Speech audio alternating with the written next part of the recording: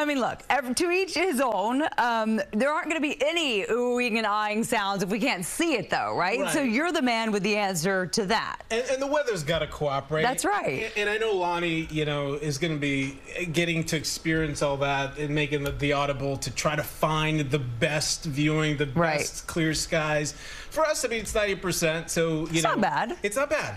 And I think it's still going to be a spectacular show. I mean, you think about how rare of an event this is. I mean, everything's got to come into alignment.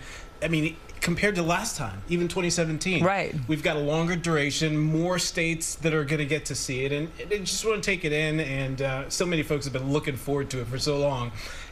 And I'm optimistic that the clouds won't spoil the show, so looking forward to that. Let's talk about, kind of give you a lay of the picture here, our big weather story, and then we'll kind of talk a little bit more about what we can expect for tomorrow. So for tonight, we've got mostly clear, quiet overnight conditions.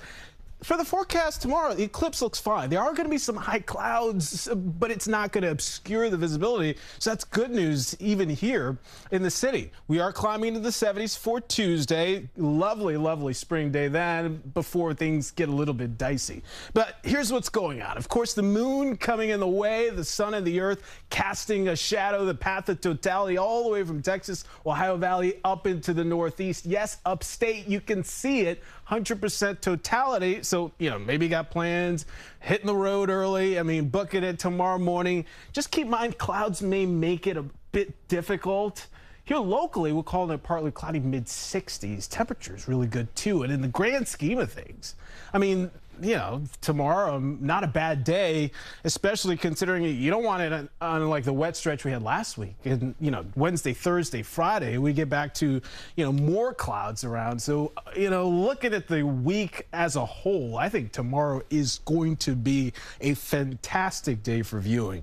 So it all gets going to 10. That's when the moon will start to dim the sun. Max eclipse for us is about 3:25, but remember, as we've been talking about, in nauseum, is the fact that you are going to need those glasses. Just like you would look at the sun normally, regular sunglasses won't do. You are going to need those special solar eclipse glasses. Just put them in your bag. That way, you're not looking for them or forgetting them tomorrow in the afternoon. Whatever you got going on, make sure you do enjoy that then. And then it all goes on to about 4:36 in the afternoon tomorrow. So Futurecast, again, paints a pretty picture for us. You'll wake up, sunglasses. It's all good. Just a couple high clouds at peak max eclipse time in the afternoon.